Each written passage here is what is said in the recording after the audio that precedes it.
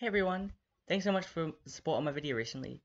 I really appreciate it so much. So anyway, I think feeling sorry for yourself and being a victim is one of the worst things that's plaguing society. If you can learn to break free from this victim mentality of, oh poor me, I don't have the newest iPhone, then I think you can probably rise above a lot of the overly politically correct people and stubborn people in our society. The simple thing to do is to just be happy with what you have. If you can name things that you have on you right now without thinking about it, that is already a step in the right direction. Right now you're watching this video and that is a privilege. The laptop or phone you're watching this on has all kinds of metals that were used to assemble it. Those metals were discovered thousands of years ago through countless trial and error and examination until people eventually succeeded.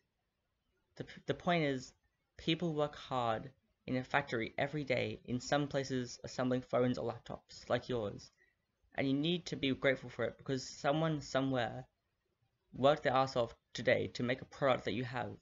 As a new practice, try to be grateful and always just create more than you consume as a general rule, but just try not too harsh on yourself with that.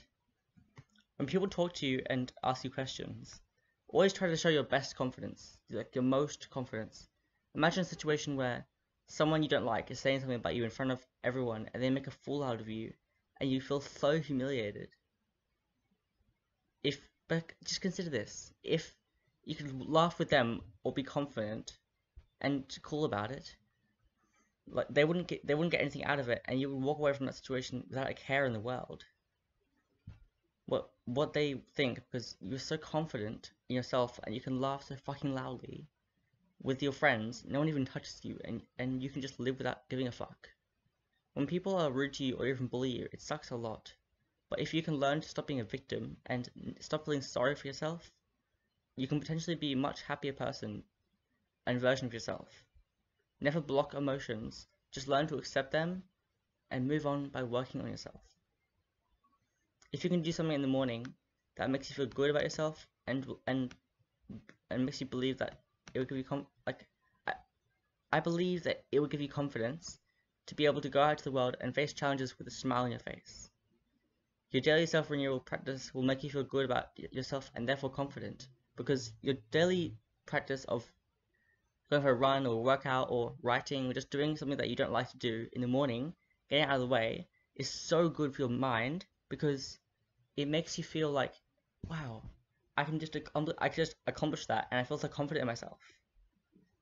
And like, you see people achieving these things every day, online, in real life, and so on.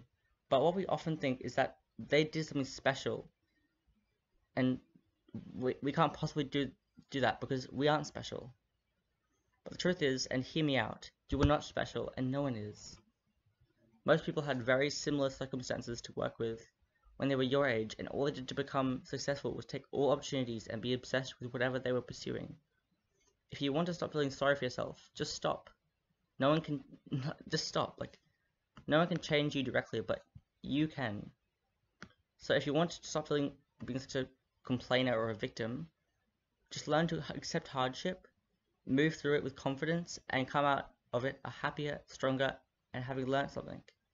If you see hardships in life as opportunities, you will never fail to succeed.